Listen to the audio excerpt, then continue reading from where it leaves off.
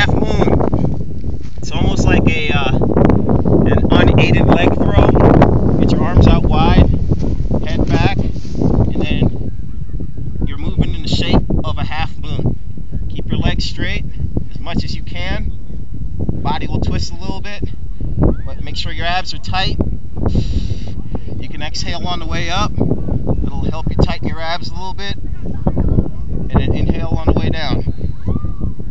Try to be as stable as you possibly can. Try not to frail all over the place.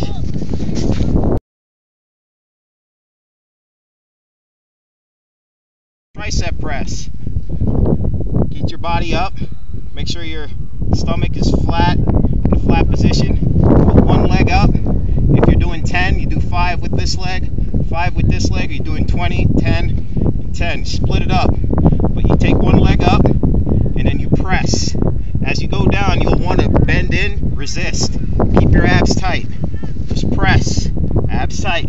Try to keep the hips up at the same time. You'll feel it in your leg. You can switch legs when you need to. It's a press.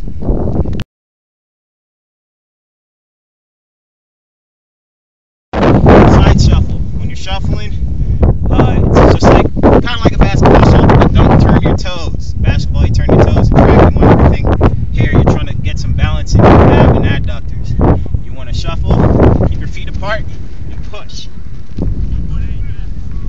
Then you do.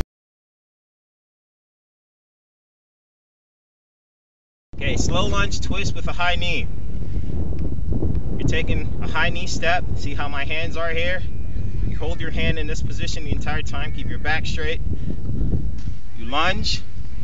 You twist towards the leg that is on the ground. And then you come back up in a high knee position.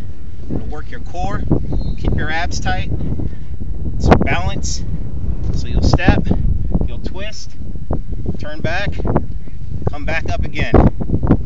Step, twist, come up, step, twist, turn back, and come up.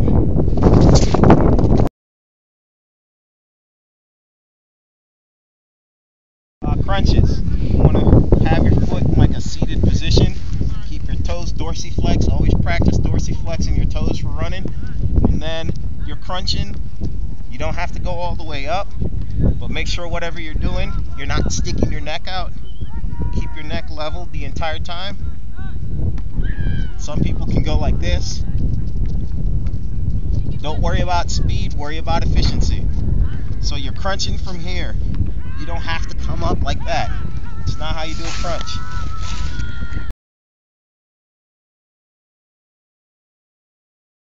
High knees with extension. You're not moving on these, you're working on your glutes, you're working on your abs, and you're working on your ab and adductors. So in a standing position, you get your foot up, hold it there, extend, and then bring it back down, and then bring it up. If you want to be really advanced, you hold it up the entire time, and just extend, and bring it back.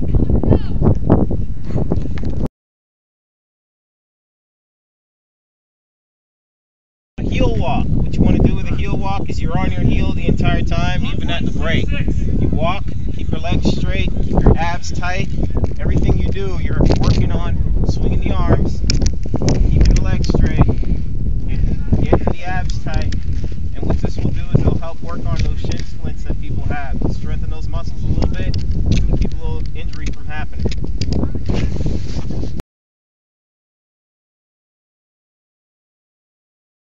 Ankle flips, just getting you ready for the explosive motion and with your ankles and your calf muscles. What you want to do is, it's almost like you're going heel toe, bouncing from foot to foot, just warming up.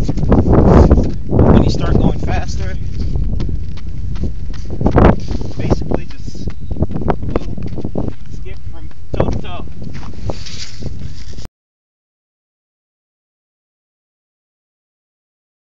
1, 2, 3 drill. What it is you're moving your feet nice and easy, and then on the third step, you're going to try to bring it forward fast, but bring it motion in place. So it's like a high knee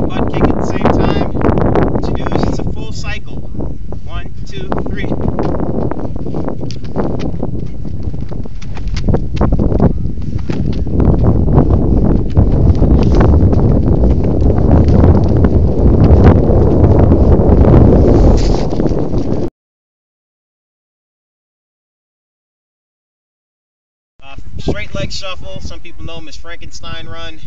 Keep your legs straight. And what you're doing is it's abs, also working the arm action.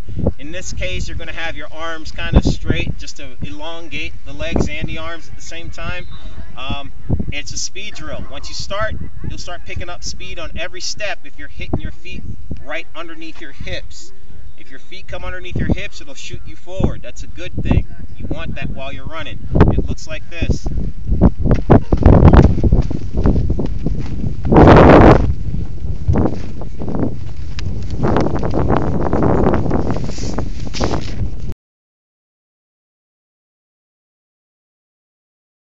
Backwards run with heel extension.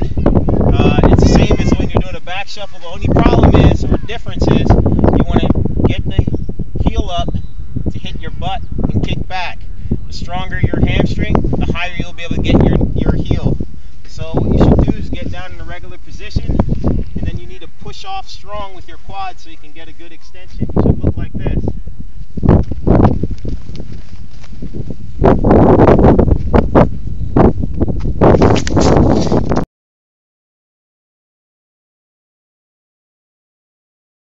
Skipping A's, what you want to do is get the knee up to 90, over exaggerate knee drive, and then you bring the leg back down. It should look like this as you're skipping.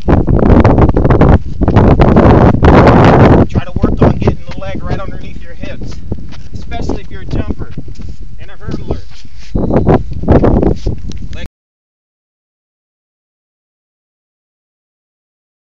Alright, skipping B's.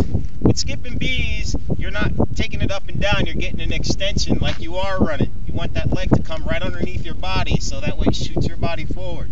So with the skipping B, same thing. Get the knee up, extend.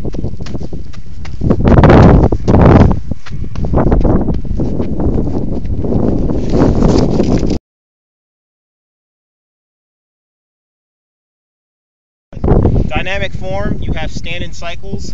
So what you're doing is you're working on the leg cycle. You're working on the running action.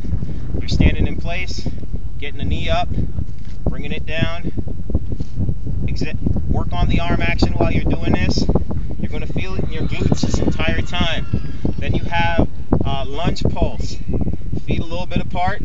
You'll do it for each leg, but for lunge pulse, feet a little bit apart, and then you're just pulsing. Little bit of dip in the leg. Try to keep the weight mainly on that front leg. Your back leg should be for balance. So everything's up straight, you're dipping down. You should really feel it in your glute. The other one is the walking cycle. You're just walking through the cycle. You're not going really far.